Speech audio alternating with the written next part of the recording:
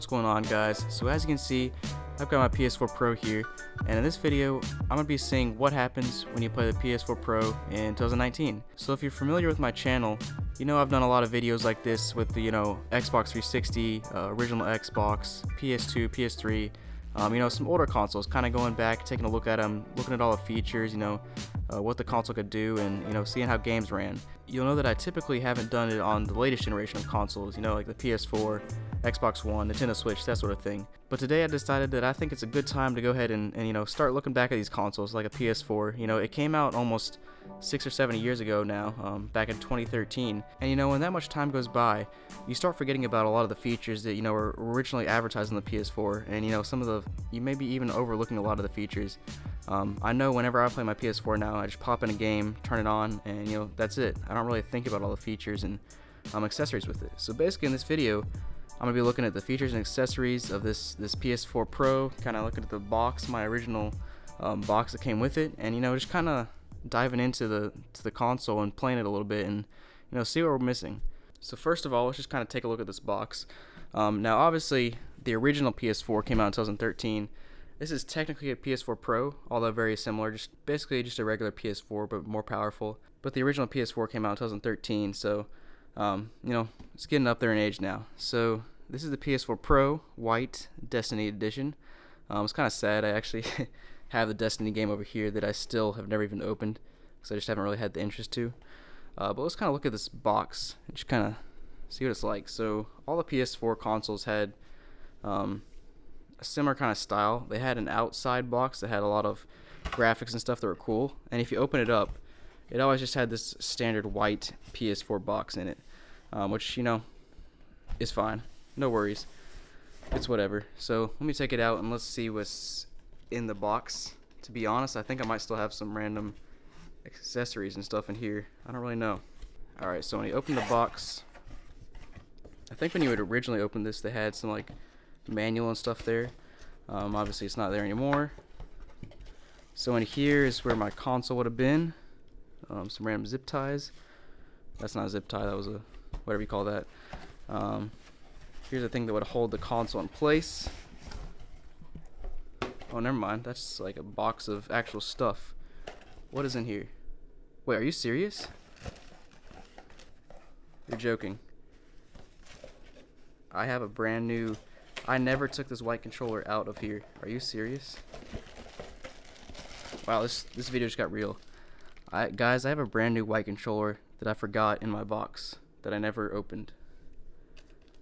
I was thinking, I never really thought about that because I have this other white PS4 controller, and I never really thought about the fact that I had two white PS4 controllers. Wow, well that's crazy. I guess now I have another PS4 controller. But yeah, this box would usually come with the HDMI cord and power cord and that kind of stuff, and a controller. And here's some more goodies in here. Let's see what else we got in here. Got the manual. Looks like I never opened it. Quick start guide, all that kind of stuff. And a bunch more little bags. Oh, and these crappy headphones. So I had originally bought a PS4 on release day, and it came with these type of headphones, and they were terrible. And I guess I didn't even bother opening these when I got the PS4 Pro. Alright, and looks like that's about all it's in here. So wow, I'm glad I opened that. I did not realize I had another PS4 controller in there. Well, that's good to know.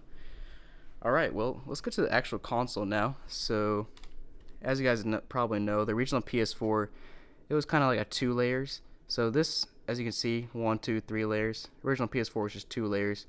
I guess they stuck 3 layers on so they can fit more power in it. But it's got a standby light on the front, kind of cool. Everybody likes LEDs. And on the back, kind of hard to see, but we got Ethernet port, some sort of USB jack. Can't tell what that is. There's another jack back here that's kind of proprietary, I think. It's hard to see, I know. Sorry for the light. Then there's an HDMI jack and a power cord. So pretty straightforward. So let's go ahead and turn the console on. So when you turn it on, it starts flashing blue. And let me go ahead and turn my TV on so we can actually see it pop up. But yeah, I always like these colors. It's kind of a nice blue, kind of nice hint to it. As you can see, it's flashing, and now that it's on, I think this should stay. Yeah, it's white. Cool. So here's the console right here. As you can see, here's the controller. So this is a PS4 controller that came with the Batman PS4 I have. That's why it's gray and doesn't match this white. But yeah, basically you press this button in the middle and it'll connect to your console. And you got this nice light bar in the back. You know, the light bar isn't, I guess, not used a ton. People use it in certain games, and it's kind of cool. Kind of just a quirky feature that's, you know, not super useful, but still pretty cool. Controller also has some other cool features, you know, like a touchpad, which is cool for some games, and it's even got a speaker. I always thought the speaker was pretty cool. But yeah, other than that, it's a pretty standard controller. So if we look up here now, you can see the dashboard. This is kind of just how it looks, the layout, you know, kind of just to scroll across the screen to see everything, and then scroll up one more and you can see all your settings and everything. So let me just kind of take a look at it. So as I said, basically at the far left side, you got your PlayStation Store, what's new, so then you can see what your friends are up to and stuff. And here's your latest game. I'm going to close the application because I didn't know I still had to open. Basically, it'll go in order by which game you played the latest, I think. I haven't played my PS4 a ton lately, so these are some older games on here. Rush of Blood for VR, some cool stuff. And then if you go over here to your library, you can basically see everything, from your games to your applications and, you know, everything you've bought. So that's pretty cool. Just kind of scroll through. Let's go back. Alright, so now if you go to the top, we can see all of our settings and stuff. Well, some of the settings. Far left is PlayStation Plus. So I think if I click on that, it'll show me some, basically the free stuff for this month. Yeah, so whatever that is, that game is for free this month.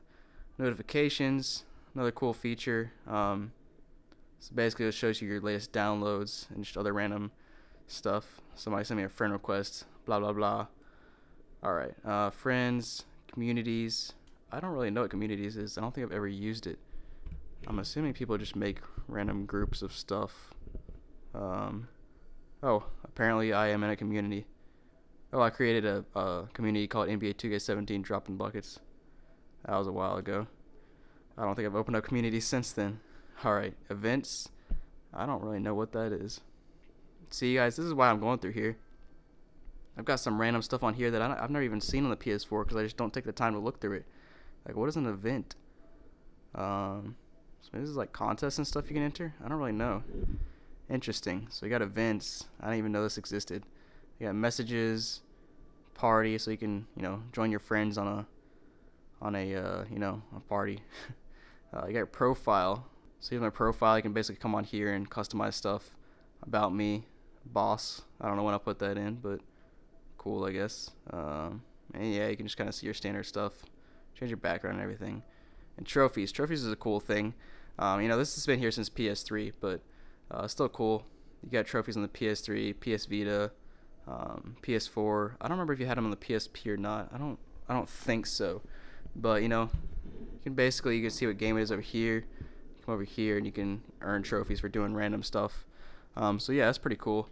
And if you go over to the right, here are the settings. So I'm actually gonna kind of look through this, because you know, settings, you can find some weird stuff in settings.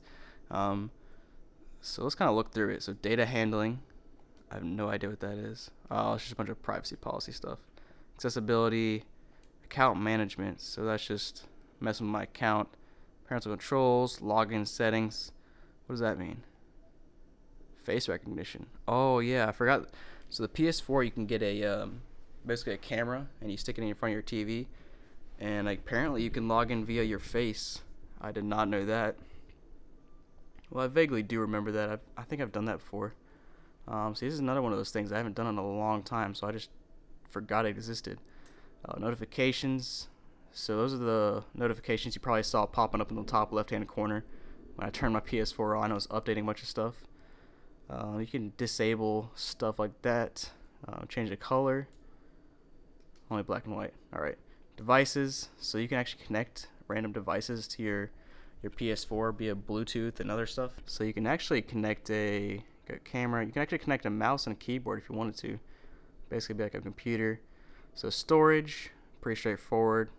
You can plug in like an external hard drive and actually store data and stuff, which is pretty cool. Themes. Oh man, I haven't looked at themes in a long time. What kind of themes do we have on here? PlayStation 20th anniversary theme. Let's do that. The standard theme is just a little wavy thing, like it's been on there for years. But now you get that PlayStation 20th anniversary background. Pretty cool. I'm not gonna change that. You can save data management. It's pretty straightforward. Sound and screen. So you can change your video output. So obviously, since this is a PS4 Pro, it actually has 4K output.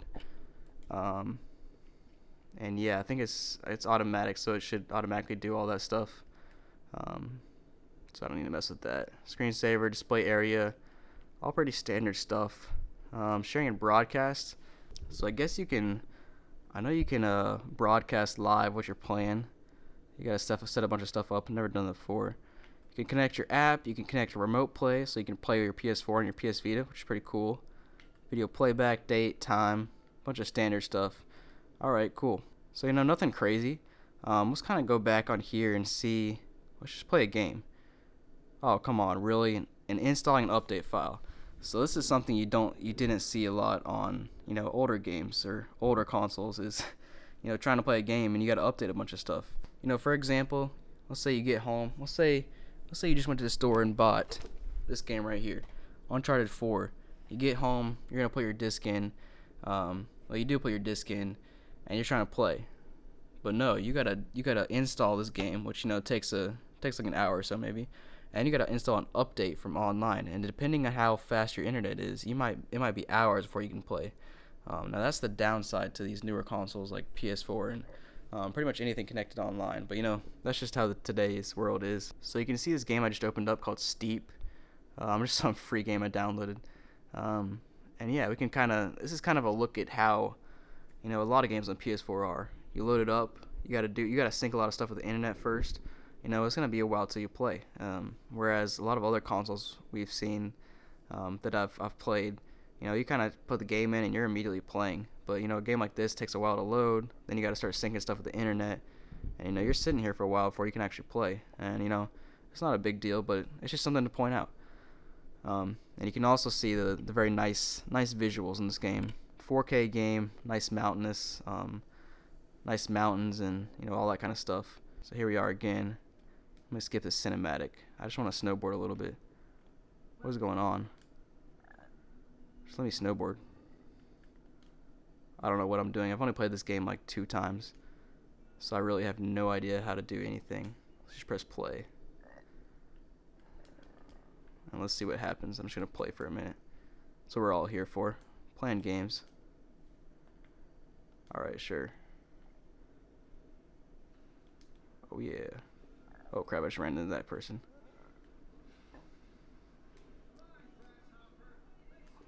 Let's see if I can jump. Kind of hard to play while I'm playing with one hand. This game definitely looks nice. Just gotta figure out how to play. Oh, I just crashed. Alright, so let's show some other stuff. If you press this button in the middle of the controller, basically take you back to the home screen. So, kind of like the PS3 had a button like this, I believe. And if you come back here, if you hold it down like I just did, you got some more options. You can see, you know, what game you're currently playing, sounds, devices. So you can change the volume of your speaker on your controller, which is right there. I showed you that earlier. You can also change the brightness of the light bar, which is nice. And you know, other various stuff. You can turn on some music, can turn off the console, check your online status. Right now I appear offline for whatever reason. Notifications, you can check your notifications if you want to. And you can customize some other stuff, which I've actually never done. Apparently you can turn on some other stuff that I didn't know about. And yeah, so there's a lot of the features, you know. Kind of went through a lot of the features that we got on the home screen. You know, showed you kind of the features of the console itself, the controller. Even opened up my box and found a brand new controller that I did not know I had. And then we even played a game called Steep. Now I kind of just want to show you how I put a disc in. So if there's no disc in it and you press the button, you'll hear it kind of beep at you. And here's an actual disc. I'm gonna put it in. It's in this top slot right here. Kind of sucks it in like any console nowadays. Doesn't take much work, and you can hear it booting up. Whenever it's loading a game, it shows this disc up in the right hand corner, and it should pop up, and I think I deleted this game at some point, so now it's got to reinstall it. So this is what I was talking about. You come home to play a game, and first of all you got to let this bar fill up so it installs the game, and then you got to install an update. So it's gonna be a while till you're playing your brand new game. Actually, that was quick. So I think it would let me play, but if I really want to update, I gotta download 14 gigs of data. That's crazy.